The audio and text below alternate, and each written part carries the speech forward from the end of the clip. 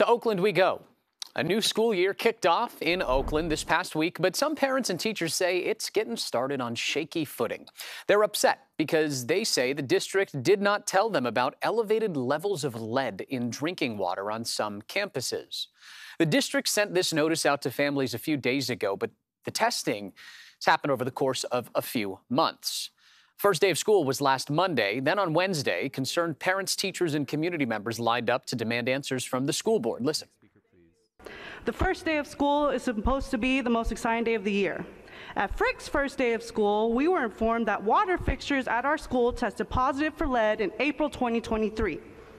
4 months of lead poisoning. District neglect will now have health impacts on our students and staff that will last longer than any of your time on the board. Our Amanda Harry spoke with a parent and a teacher who say they are concerned about the safety of the entire district. Students and staff here at Frick and other schools throughout the school district were drinking water from the water fountains all throughout the summer school sessions.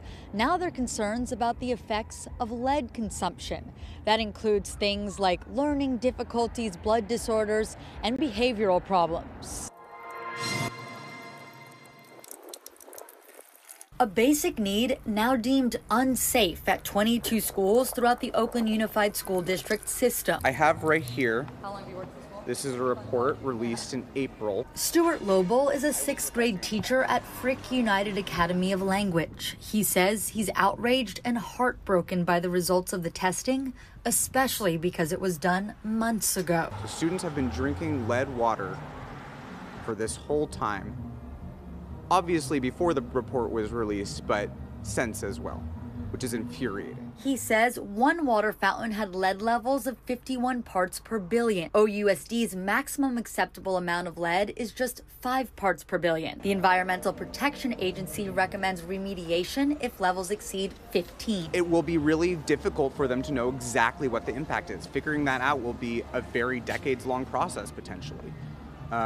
And it's horrible. The water fountains at Frick have been covered to prevent more exposure. Nate Landry's daughter is a 6th grader at Edna Brewer Middle School, one of the schools with elevated lead levels. Students and their families should be able to, and school staff should be able to come to school and expect safe drinking water. Landry believes the district may need to reevaluate how they spend money so they can best serve the students. $60 million in facilities bond money to a new central office project. It just so happens that we were quoted $60 million would be the estimated price for remediating the lead contaminant situation in the district. A teacher from United for Success Academy says there's been a lead crisis at that school for a number of years. Photos from the school show that their water fountains were still uncovered and functional on Saturday. Lobel says the district needs to shut down all drinking fountains, fix the issues, and prevent it from ever happening again. We need a very comprehensive plan for testing going forward that does not just spot test. The district is still testing lead levels at other schools throughout the district.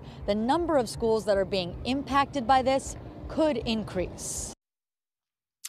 The district released a statement that says, in part, we're in the process of repairing the elevated outlets, which most often involves simply replacing a filter and then retesting the outlets before bringing them back online. While being very proactive in doing this testing, we were not as effective in communicating with everyone involved. We're putting systems in place to ensure a lack of effective communication does not occur again.